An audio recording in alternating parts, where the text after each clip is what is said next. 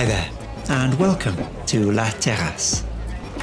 I'm Christopher Watkin, author, university lecturer and researcher in modern and contemporary European philosophy. And this is the Gas from La Terrasse. It's your open invitation to pull up a chair, order yourself your favourite drink, and think together with me about life, culture, and French philosophy. This episode is an audio version of a blog post that I wrote on the 9th of April this year, the fifth in a series of reflections about the current COVID-19 epidemic in the light of Albert Camus' The Plague, which I've been rereading over the past weeks. The post is called Pandemics, the Phenomenology of Statistics and the Numerical Sublime. I hope you enjoy it. There's been much talk over the past weeks of COVID-19 being a, quote, invisible enemy. Now, setting aside the war metaphor for a moment, it's still illuminating to reflect on the ways in which we make pandemics visible. In La Peste, figures and statistics play an important role in giving the microscopic plague a tangible presence. The numbers make visible the scale of what otherwise would remain inapparent to any individual on the ground.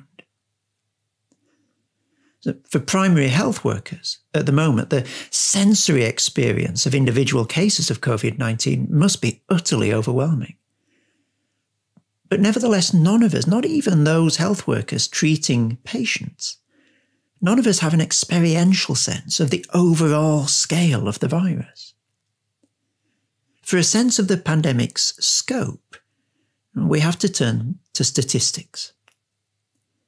However, these statistics shape not only our understanding of COVID-19, but also our experience of being in the world at this time. They shape our relationships with other people, and even our mood from day to day.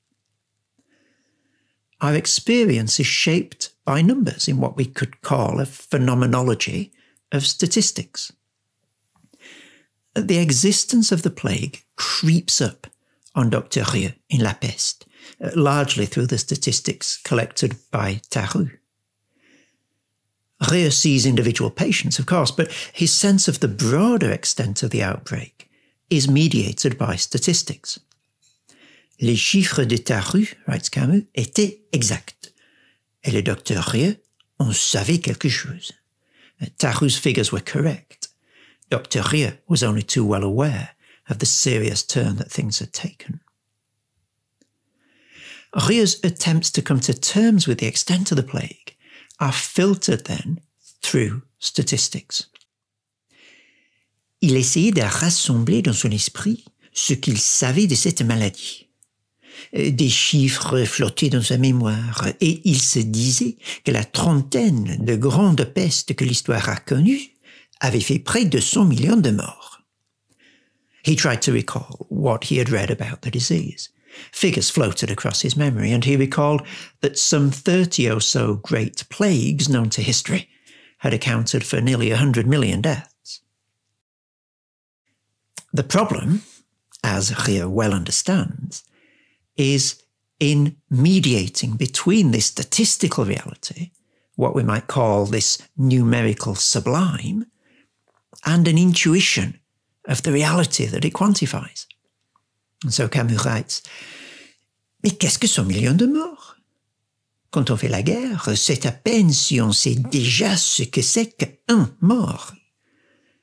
Et puisqu'un mort n'a de poids que si on l'a vu mort, 100 millions de cadavres semés à travers l'histoire ne sont qu'une fumée dans l'imagination. But what are 100 million deaths? When one has served in a war, one hardly knows what a dead man is after a while. And since a dead man has no substance unless one has actually seen him dead, 100 million corpses broadcast through history are no more than a puff of smoke in the imagination. So a death is only a death then, if you've seen it, Rieu muses. And while statistics surely do bring us face to face with something, what they don't bring us face to face with is death itself. They bring us face to face, perhaps, with the impossibility of coming face to face with death. They're a marker of our ignorance, a trace of something, of 10 million deaths indeed, something that will always remain beyond our personal experience. And in this sense, they take on a mystical dimension. They're signposts of an inaccessible beyond of our pandemic experience, in the same way that gazing up at a handful of starry specks in the night sky reminds us of our inability to understand and come to terms with the vastness of the universe and its billions upon billions upon billions of unimaginably massive balls of gas. This is something, if you like a negative statistics to set alongside negative theology. It's a mathematical statisticism that performs the same function as a religious mysticism.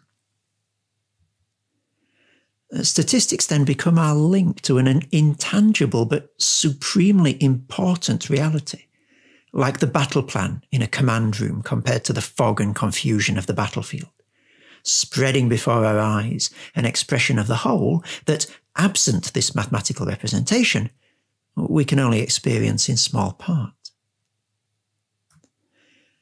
In La Peste, we see statistics taking on something of a prophetic role. Le docteur vit entrer grand avec son voisin cotard. L'employé brandissait une feuille de papier. Les chiffres montrent, docteur, annonçait-il, 11 morts en 48 heures. Grand, who was waving a sheet of paper, was accompanied by his neighbour Cotard. The figures are going up, doctor. 11 deaths in 48 hours. These numbers carry messages from this reality called, quote-unquote, the truth, that is always beyond our immediate experience, but that shapes and controls our experienced reality. In one exquisite exchange in the novel, Camus captures the simultaneously objective and evocative reality of statistics, their blend of quantity and imagination. Ria décidait de téléphoner au préfet. Les mesures sont insuffisantes. J'ai les chiffres, dit le préfet. Ils sont en effet inquiétants. Ils sont plus qu'inquiétants. Ils sont clairs. Je vais demander des ordres au gouvernement général. Ria raccrocha devant Castel. Des ordres. Il faudrait de l'imagination. Et les sérums? Ils arriveront dans la semaine.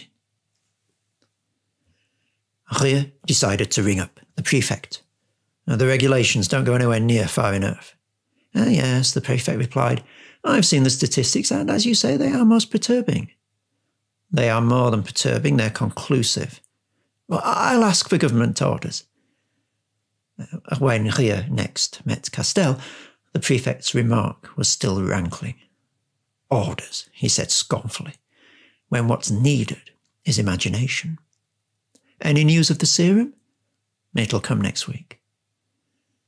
So clarity and worry, serums and imagination, are both inseparable in the statistical phenomenology of plague. And the French philosopher Michel Serres perhaps would call these realities cold and hot. The cold reality of science that can articulate generalized trends and relationships, and the hot reality of the arts that can give expression to individual human suffering. The cold without heat is inhuman, but the heat without cold is parochial. Statistics, furthermore, give an illusion of exactitude, and therefore a measure of control.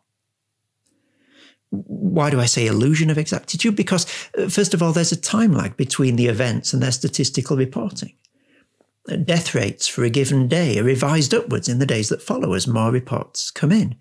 The effects of measures taken to throttle the spread of the virus become visible in statistics only weeks or even a month after they're taken.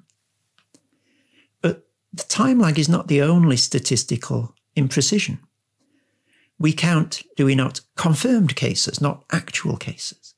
How many asymptomatic carriers pass under the radar of the statistics? It's impossible to tell.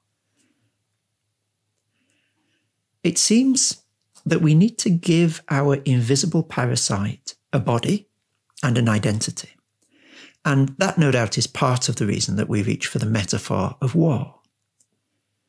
There's comfort in having a foe with evil intent. One knows what one is up against.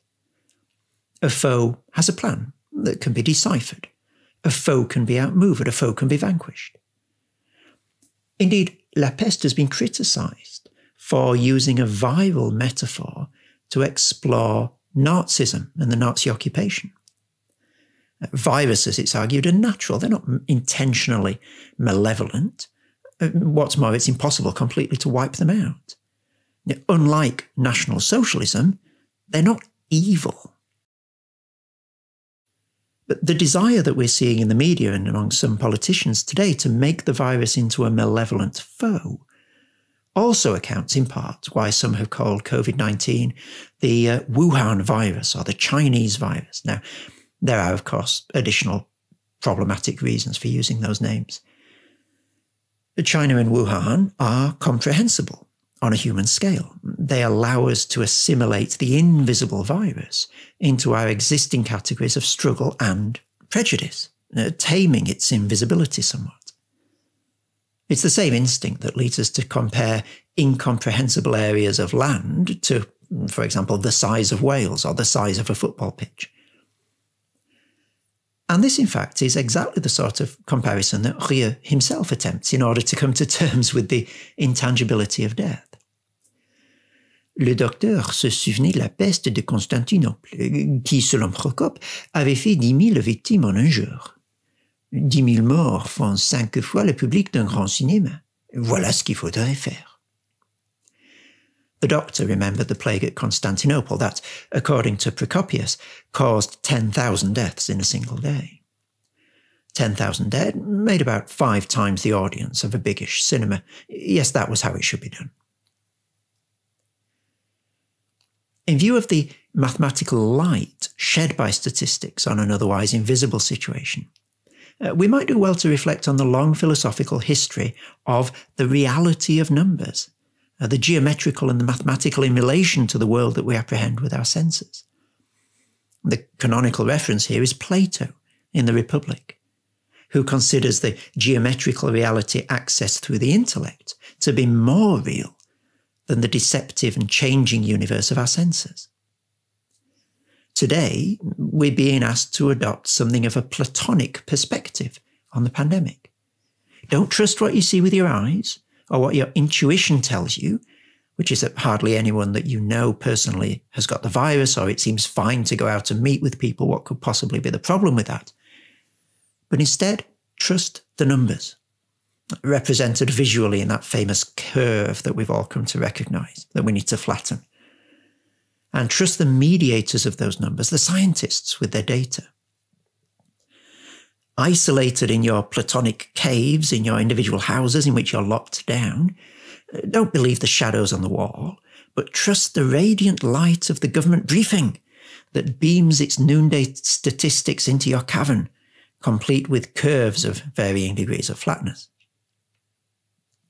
Now, one interesting feature of the unfolding COVID-19 narrative is that the differences in scientific opinion that are usually reserved for the pages of academic journals are being aired in public and made more apparent to lay people than usual.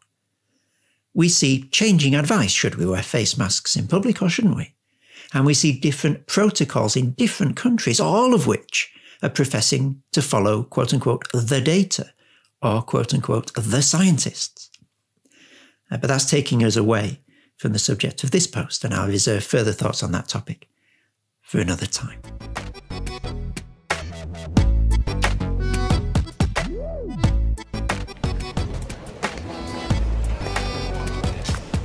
Thank you for listening to this episode of the Gas from La Terrasse. You can head over to iTunes, Google Play or Spotify to subscribe or rate or leave a review. You can also find more content related to my research, writing and blogging over at christopherwatkin.com. Until next time, take care.